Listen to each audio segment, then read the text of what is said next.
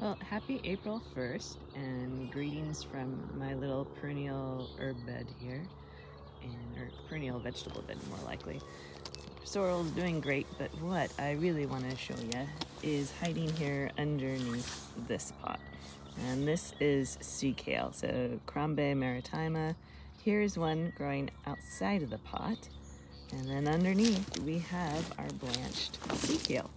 And so blanching is a process of excluding light from the leaves, and so it forces a vegetable to grow tall and pale. So you see this done a lot with the white asparagus. You can also do it with other things like sea kale. Ah, there it is. How fun. So it's a bit of a dirty mess and looking a little flotsam and jetsam there. But there you go, blanched sea kale. And so sea kale goes way, way back. It's a native to the shores of England and then also the Black Sea, perhaps.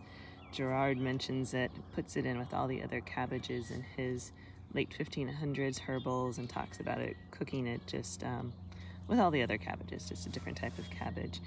And it's not until we get into kind of airplane, until the later 1600s that we see it. John Evelyn mentions it in his Discords of Salads, and then later on into the 1700s is when it is kind of brought from the wild and first recorded as cultivation and this actual forcing, and they had all sorts of fancy forcing pots and everything like that, and then it got really popular in the Victorian era and with wild harvesting it. And in the wild it does blanch like this because it grows on the coastal dunes, and so the sand will cover it up, and then you can dig it out and gather up these things. And a lot of people say you can cook it like asparagus. Let's see what else. And then otherwise, it's really tasty. These are a little bit dirty to eat out in the field, but I think I'll give it a whirl. This one looks, no, that one's not very clean. Which is the cleanest one?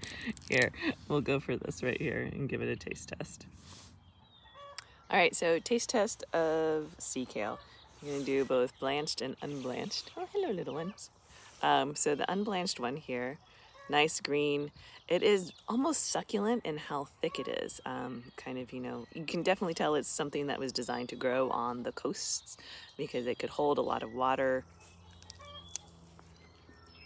Oh, and that's lovely.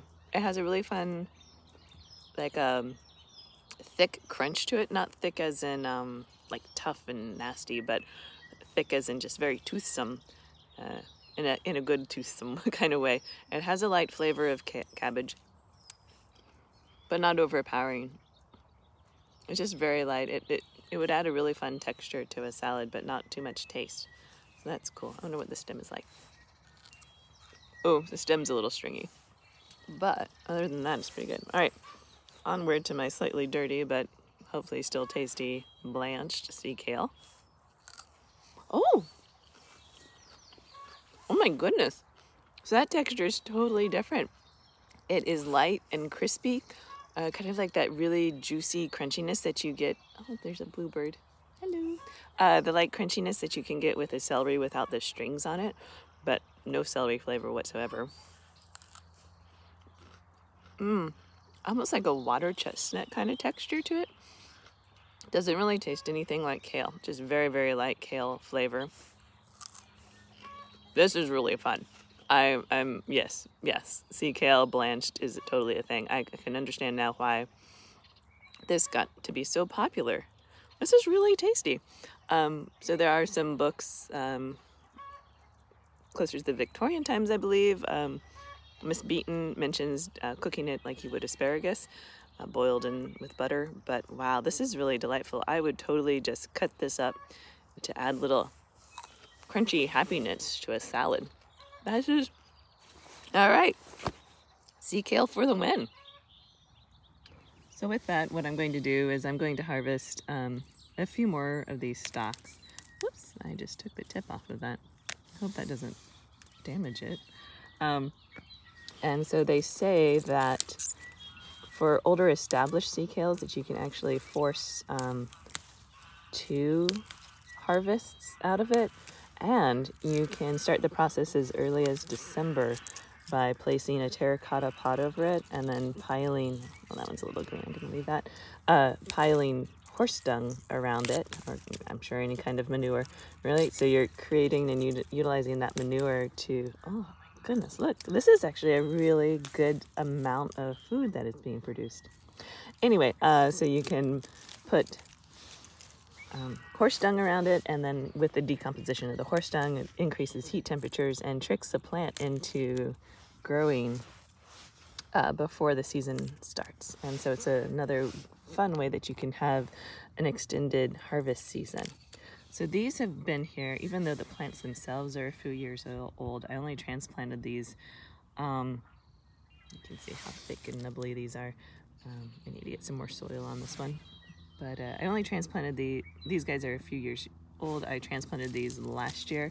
So they've only been in the ground a year. So I am only going to do one harvest and not a complete harvest. And what will happen is you can already see some of these guys are starting to turn green. But as the day progresses, these will just start to figure out that it is time to start producing chlorophyll. And so they will actually green up, and over the course of a week, they'll go from this kind of pale yellow color to this dark green fleshy stuff. And then they'll continue to grow throughout the year. They're wonderfully drought tolerant, but come the summer, their leaves get really tough and much more distinctly cabbagey.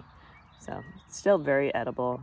The flowers are beautiful, these big white clusters of flowers.